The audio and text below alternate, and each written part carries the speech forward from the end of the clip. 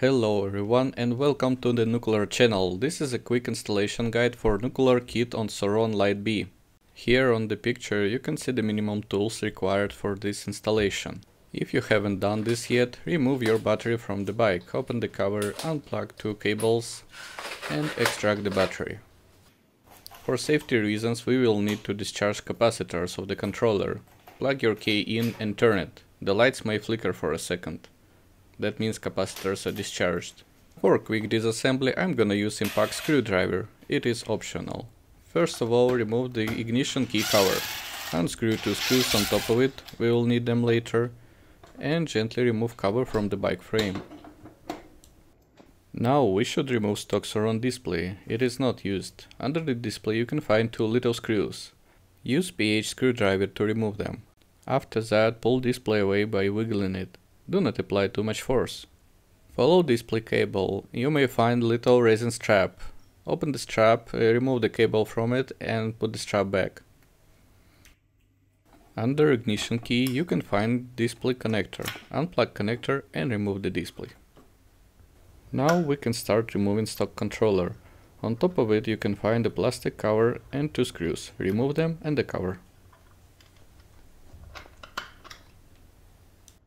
Open the motor guard by unscrewing two top screws and loosening two bottom screws. You don't need to remove them completely. When you finish that, just pull the cover down. After that, remove two screws at the bottom of the controller. Two more screws on top of the controller. And two screws holding the plastic part.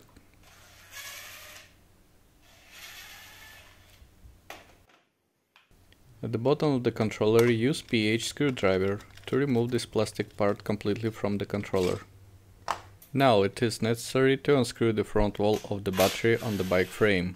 Remove two screws on both sides. Pull this cover. Now you have access to the connectors of the controller. Unplug these connectors. There are two big connectors and one little, going into controller. My wires were tangled, so it took me some time to untangle them and disconnect.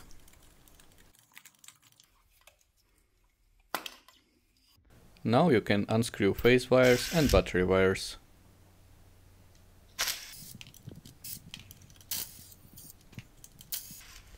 After that, remove the controller. Remove two stock controller mounting adapters. They are not needed. Unscrew two screws on each adapter. Later we will mount Nucular adapter here. Grab your phase wire extension kit. Install all phase wire extensions on phase cables coming from the motor. After putting all screws and nuts, I tightened them with impact screwdriver.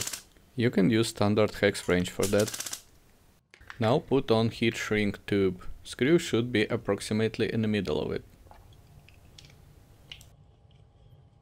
For the next operation I recommend to use a heat gun set to 200 degrees Celsius. As an alternative you can use a lighter or another heat source. Just don't set your bike on fire. If you have dirty wires, before shrinking the tubes I recommend cleaning them. Blow on the tube from every direction until it sits tight.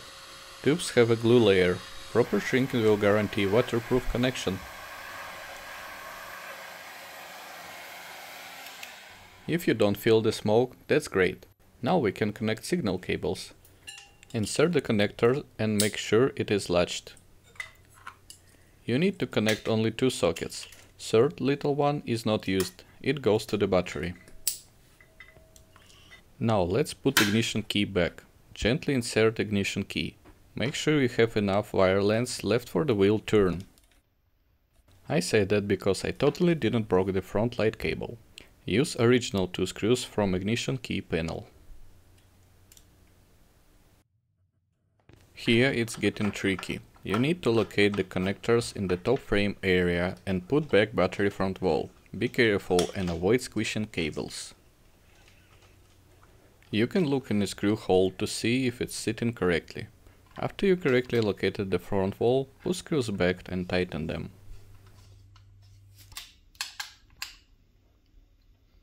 Now let's move to a display installation. First of all, remove the top cap. To do that, you may also need to release the screws on a stem. Now you need display adapter package. You need to install the top cap adapter. I have used a metric screw for that. Tighten it. After that, tighten back stem screws. Let's assemble the display. For that, you need a CAN cable. Use a small connector to connect the display.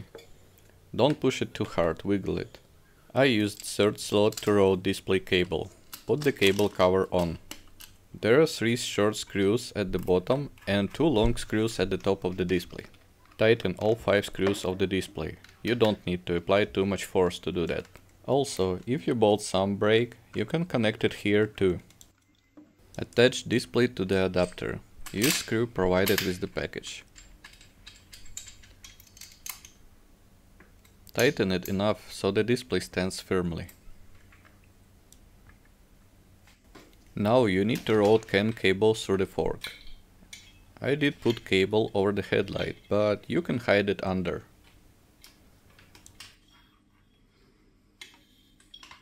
You can find a little clamp next to a horn holding cables. Unscrew that clamp. I recommend to use a long hex screw with round tip. Insert CAN cable into the clamp and screw it back.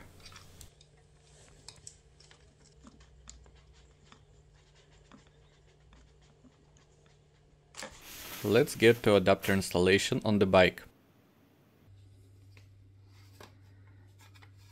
I recommend putting wires behind adapter legs. Top right side of the adapter have special cut for wires and hydraulic line. Put adapter on the bike frame and lift it a little bit up. Make sure the wires fit correctly. You need 2 long screws without washers. Put them in the top holes of the adapter.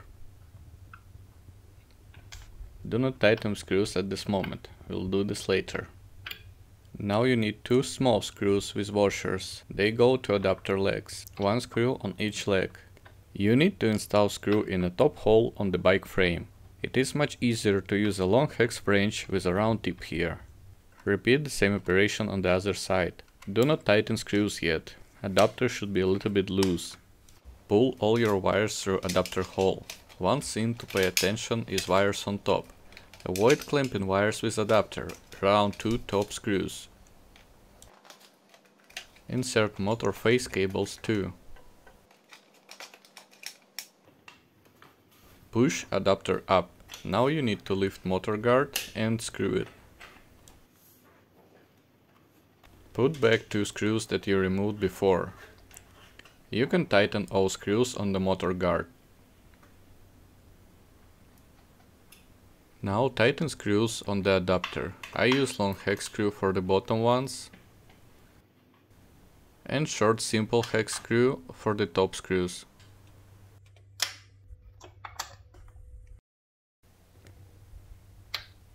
Time to install controller. Use only short hex wrench to screw phases, because torque is limited to only 6 Nm here. Connect all 3 phases to the controller.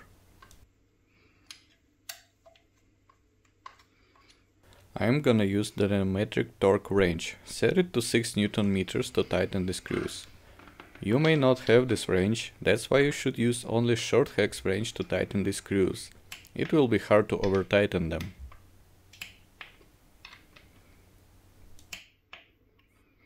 Connect signal cables. First of all, connect whole cable. This cable also have throttle signal. Connect it nearby. Connect CAN cable into CAN socket. And the last cable is inputs cable, connected next to the CAN socket.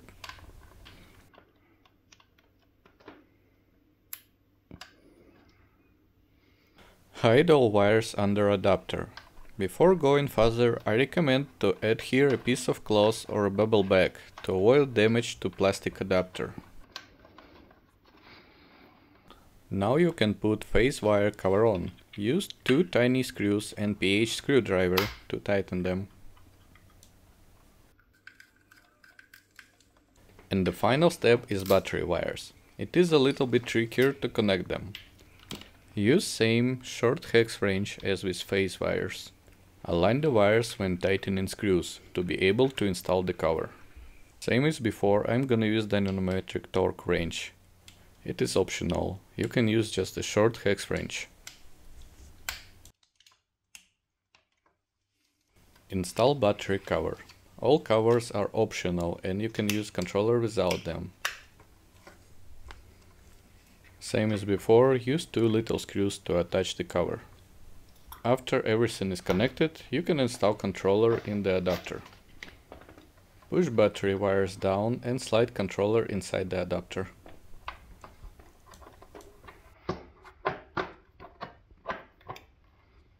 To fix controller inside adapter, use 4 short screws without washers. First of all, insert all 4 screws and only then tighten them.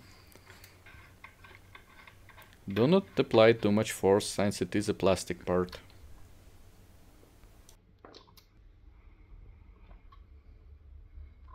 Last important step in this installation is to remove the logo sticker.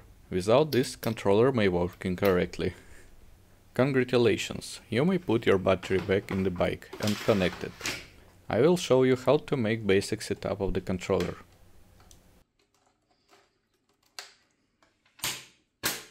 You should turn on your ignition key. Before going into setup, lift your rear bike wheel on the kickstand. Using display, navigate to Devices, Controller, Auto Setup, and run full setup. Sur-Ron don't have an analog brake, so this step will show error. When it needed, press throttle, then release it. Motor detection will begin after that. Wait until it is finished. This setup uses a preloaded Sur-Ron configuration. If you don't have configuration preloaded on your controller, you can download this configuration from documentation website. Save this file to SD card and import it. After that you can run the full setup. After the angle correction finished, you can put your bike down on the ground. Controller will detect resistance and motor inductance. Motor setup finished. Go back and navigate to Extra Parameters menu. You need to set up Disable button to switch. Controller configuration done. Now you need to go back and save parameters. Return back to set up battery capacitance.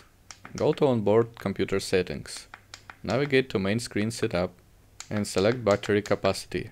Depending on the battery type, input correct capacitance. If you have custom battery, you will also need to set up custom battery parameters in controller menu. Don't forget to save display settings. And we are done. Return back to the main screen and lift your kickstand. Now you can test your speed switch on the left side.